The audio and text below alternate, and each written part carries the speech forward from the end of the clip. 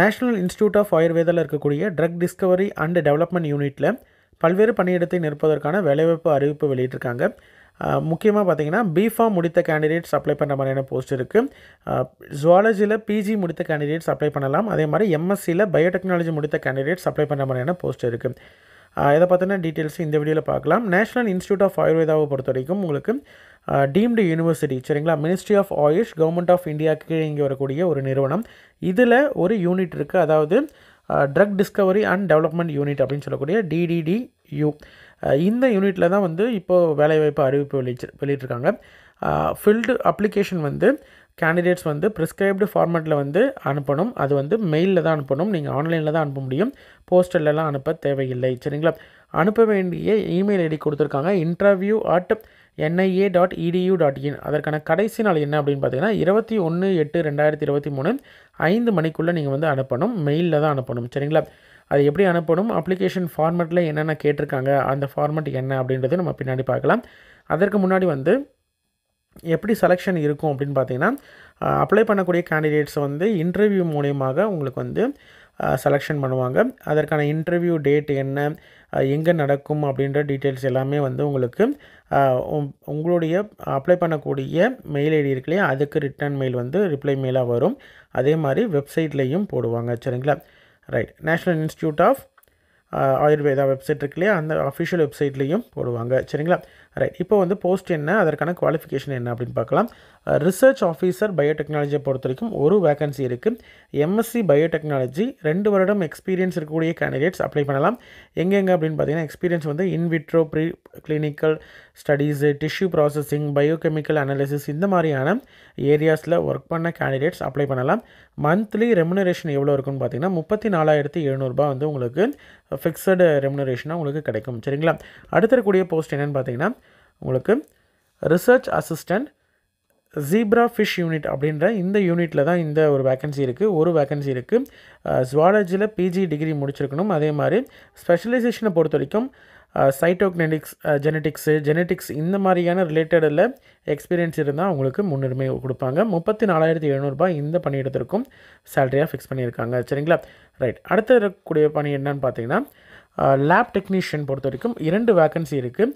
B Pharm முடித்தக்கூடிய candidates apply பண்ணலாம். Bachelor of pharmacy முடித்த candidates, B Pharm முடித்த கேண்டிடேட்ஸ் அப்ளை பண்ணலாம். எந்த விதமான முன்னனுபவமும் தேவை இல்லை, சரிங்களா. 25,980 ரூபா, 25,980 வந்து இதற்கான சேலரியாக ரெமுனரேஷனாக ஃபிக்ஸ் பண்ணியிருக்காங்க. இதில் ஜாயின் பண்ணக்கூடிய கேண்டிடேட்ஸை பொறுத்த வரைக்கும் உங்களுக்கு வந்து ஃபுல் டைம் பேசிஸில் தான் இருக்கும். ஃபஸ்ட்டு 11 மந்த் வந்து உங்களுக்கு கான்ட்ராக்ட் பீரியட் மாதிரி கொடுப்பாங்க, இனிஷியல் என்கேஜ்மெண்ட் மாதிரி. அதுக்கப்புறம் உங்களுடைய பெர்ஃபார்மன்ஸை பார்த்துட்டு அடுத்த 1 இயர் அப்படின்னு சொல்லிட்டு எக்ஸ்டென்ஷன் பண்ணிட்டு போவாங்க. அன்டில் வந்து ரிசர்வேஷன் பண்ணிவிட்டு அந்த கேண்டிடேட்ஸோடைய பெர்ஃபார்மன்ஸ் சரியில்லை அப்படின்ற மாதிரியாகவும், இல்லை அவங்க ஓன் இதில் ரிலீவ் ஆகி போகிறாங்க அப்படின்ற மாதிரி தான் ரிலீவ் பண்ணி விடுவாங்க, as per rules and regulation NIA படி, சரிங்களா. ரைட், அதே மாதிரி உங்களுடைய ஜாபு வந்து ரொம்ப கேர்ஃபுல்லாக நீங்கள் வந்து சின்சியராக பண்ணணும் அப்படின்றதையும் கொடுத்துருக்காங்க. கான்ட்ராக்ட் பேசிஸாக இருந்தாலும் எப்பயுமே வந்து இந்த மாதிரி கான்ட்ராக்ட் பேசிஸில் ரெக்ரூட்மெண்ட் பண்ணும்பொழுது பியூர் இது வந்து கான்ட்ராக்ட் பேசிஸ் தான், டெம்பரரி ஜாப் தான், பெர்மனெண்ட் பண்ண மாட்டாங்க அப்படின்றது கொடுத்துருப்பாங்க இல்லையா, அதுதான் சேம் இது தான் கொடுத்துருக்காங்க இதுலேயும். இன்கேஸ் ஃப்யூச்சரில் வேறு ப்ராஜெக்ட் வந்தாலும் இல்லை வேறு ரெகுலர் அப்பாயின்மெண்ட் வரும்போது உங்களுக்கு ப்ரிஃபரன்சஸ் கொடுப்பாங்க, சரிங்களா. லீவை பொறுத்த வரைக்கும் உங்களுக்கு வந்து ஒரு வருஷத்துக்கு 15 நாள் வந்து லீவ் எடுத்துக்கலாம். பர் மந்த்து வந்து 1.25 லீவ்ஸ் வந்து எடுத்துக்கலாம் அப்படின்றது கொடுத்துருக்காங்க.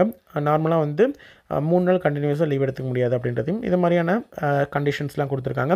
அலவன்சஸை பொறுத்த வரைக்கும் எந்த விதமான அலவன்சஸும் கிடையாது. ஏன்னா ரெமுனரேஷன் டோட்டலாக உங்களுக்கு கையில் கொடுக்குறாங்க இல்லையா, அந்த அமௌண்ட் மட்டும்தான், அது இல்லாமல் வேறு எந்த விதமான ரெமுனரேஷன் கிடையாது.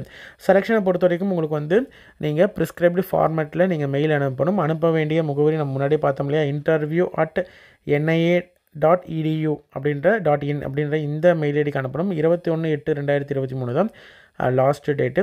உங்களுடைய அப்ளிகேஷன் இருக்கு இல்லையா, அந்த அப்ளிகேஷன் வந்து பிரிண்ட் அவுட் எடுத்துக்கோங்க. அதை சைன் பண்ணி எழுதி முடிச்சுட்டு அதுக்கப்புறம் உங்களுடைய டாக்குமெண்ட்ஸ் இருக்குது இல்லையா, நெசசரி டாக்குமெண்ட்ஸை வந்து ஒரு கம்ப்ளீட் சிங்கிள் செப்பரேட் பிடிஎஃபாக நீங்கள் வந்து ரெடி பண்ணிடணும்.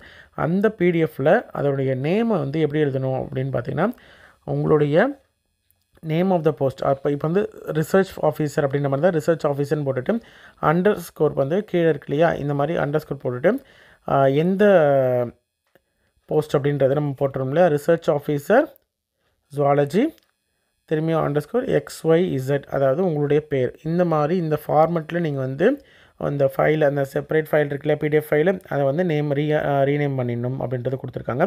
கேண்டிடேட்டோடைய இன்டர்வியூ டேட்டா இருக்கட்டும், அது எங்கே அப்படின்ற டீட்டெயில்ஸ் எல்லாமே உங்களுக்கு வந்து வெப்சைட்லேயும் போடுவாங்க, இண்டிவிஜுவலாக உங்களுக்கு அனுப்பவும் செய்வாங்க மெயிலில். ஓகே, இதுதான் அந்த அப்ளிகேஷனில் ரைட் சைடில் உங்களுடைய photo ஒட்டிடணும். Application form for the post of, எந்த போஸ்ட்டுக்கு நீங்கள் அப்ளை பண்ணுறீங்களோ அதை நீங்கள் இங்கே எழுதிடுங்க.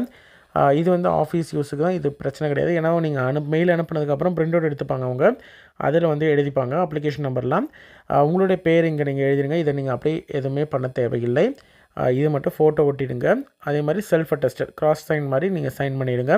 உங்களுடைய பேர், address, phone number, email ID, date of birth, நீங்கள் வந்து 10th மார்க் ஷீட் இருக்கு இல்லையா, அந்த மார்க் ஷீட்டில் இருக்கக்கூடிய டேட் ஆஃப் பர்த், அதே மாதிரி உங்களுடைய குவாலிஃபிகேஷன்ஸ் எல்லாமே மென்ஷன் பண்ணிக்கோங்க. MS ஆஃபீஸில் உங்களுக்கு ஒர்க் நாலேஜ் இருக்குது அப்படின்ற மாதிரி தான் அதை மென்ஷன் பண்ணலாம். வேறு ஏதாவது எக்ஸ்பீரியன்ஸ் இருக்கும் பட்சத்தில் அதையும் மென்ஷன் பண்ணலாம். பேப்பர் ஏதாவது ரிசர்ச் பேப்பர்ஸ் பப்ளிஷ் பண்ணியிருக்கீங்க அப்படின்ற மாதிரி தான் அந்த டீட்டெயில்ஸும் மென்ஷன் பண்ணிவிட்டு கடைசியாக இங்கே சைன் பண்ணிவிடுங்க. சைன் பண்ணிட்டீங்கன்னா உங்களுடைய அப்ளிகேஷன் ரெடி. இந்த அப்ளிகேஷன் ப்ளஸ் உங்களுடைய டாக்குமெண்ட்ஸ், இது எல்லாத்தையும் வந்து நீங்கள் ஒரு அப்ளிகேஷன் செப்பரேட்டாக இருக்கணும். உங்களுடைய டாக்குமெண்ட்ஸ் இருக்கு இல்லையா, சர்டிஃபிகேட்ஸ்லாம் இருக்கு இல்லையா, அதை ஸ்கேன் பண்ணி வச்சுருப்பீங்க இல்லையா, அது எல்லாம் சேர்த்து ஒரு செப்பரேட் PDF-ஆக இருக்கணும். அனுப்ப வேண்டிய மெயில் ஐடி நம்ம முன்னாடியே பார்த்தது தான். அதை கடைசி நாள் 21/8/2023 அனுப்பிடணும். சரிங்களா? இந்த பணியிடத்துக்கு நீங்கள் எலிஜிபிள் அப்படின்ற மாதிரி தான் அப்ளை பண்ணுங்கள். உங்களோட ஃப்ரெண்ட்ஸ் சர்க்கிளில் யாராவது இதுக்கு எலிஜிபிள் அப்படின்னு நினச்சிங்கன்னா அவங்களுக்கு இந்த வீடியோவை ஷேர் பண்ணுங்கள். கண்டிப்பாக அவங்களுக்கும் யூஸ்ஃபுல்லாக இருக்கும். சரிங்களா? நன்றி.